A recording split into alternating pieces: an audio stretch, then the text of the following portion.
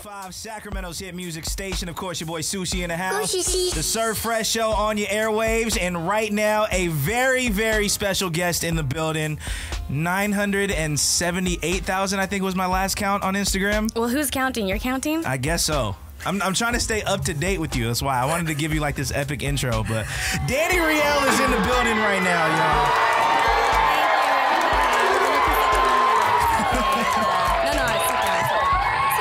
Down. What's up, Sushi? All right, so we got you in here. This is actually kind of a legendary moment because I think this is going to be my interview with the most followers. Is it really? I think so. So you're not that cool then? I mean, I am now. It's good. So I'm glad I could hold it down for you. It's all good. So welcome to Sacramento, for one. Thank you.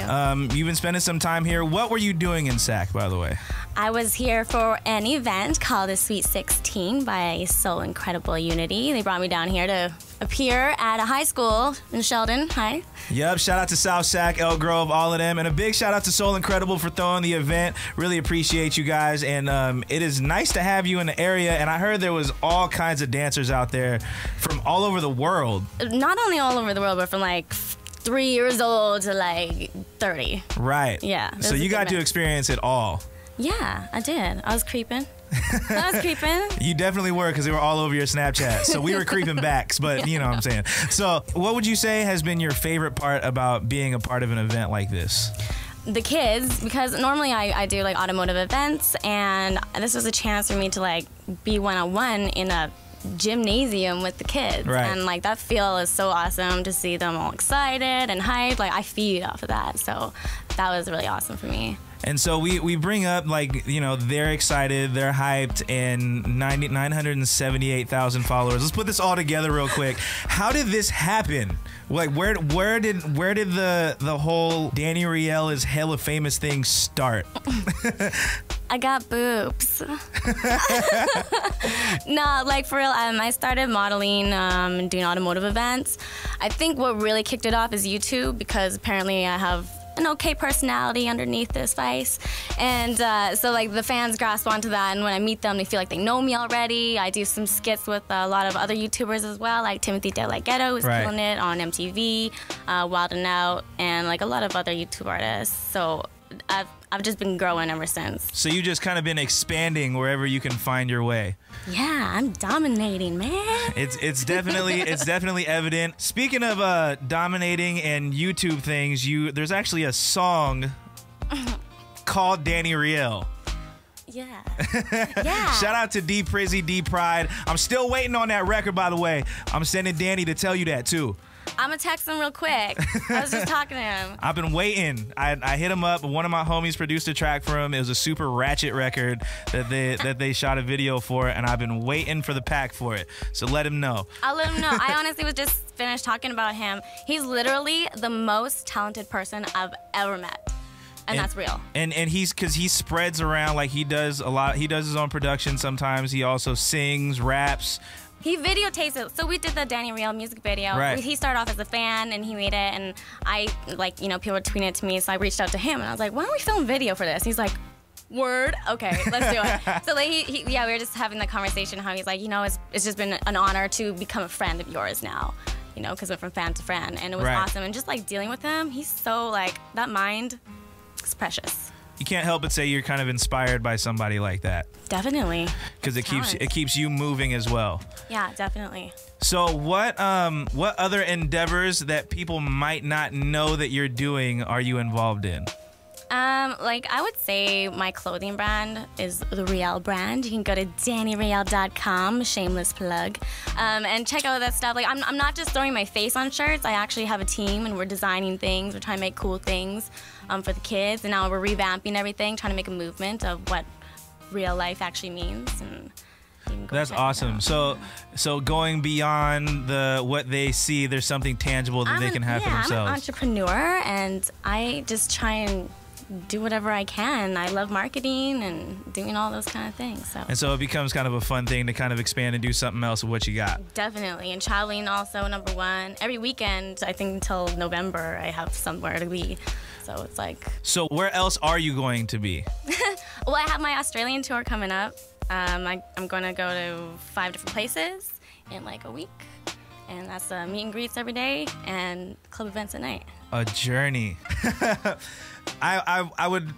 This is gonna get a little bit touchy, but I will say that I feel like the term that's used, quote unquote, import model, is thrown around very easily these days. What is your take on this? I hate it. Because when people come to me, they're like, oh, you're an import model. I don't think I'm the slightest bit an import model. Just because I've been on magazine covers of Import Tuner and D-Sport and Super Street and all that doesn't mean I'm an import model. I make money and I set up shop at car shows. I don't know anything about cars, to be honest with you. I don't care about anything about cars. I care about my fans, and it's an outlet that I have to meet the fans. Right. So what I do is like way beyond just import modeling. I don't stand by cars. And I've always kind of thought it's something that like over the years has been like this blanket term that's basically put on any Asian girl that is hot.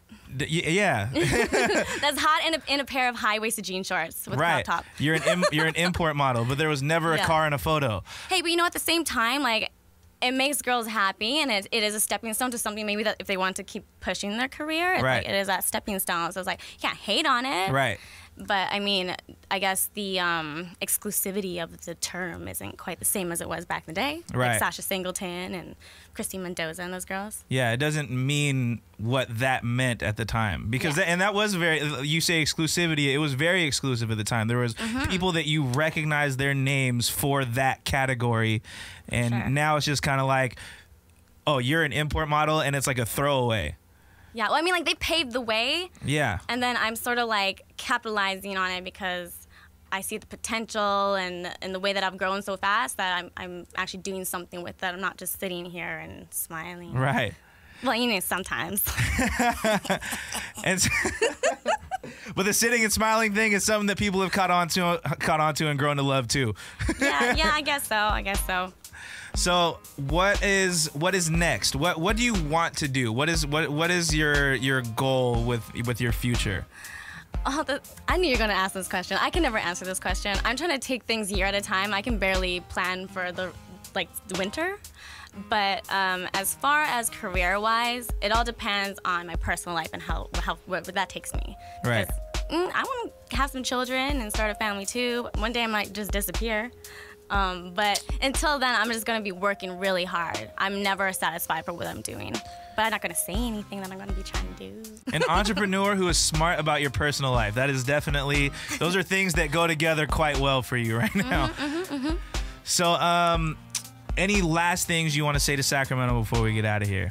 Sacramento, I have not been able to go around and gallivant as much as I would have wanted to, but that's okay with me because the people that I've met are amazing. They're so personable, and I've had the most welcoming hugs here. So I just want to say you guys are a great group of people, and I'm happy to be here. And anybody who doesn't know where to find you on the internet, social media, all of that, where do they find you?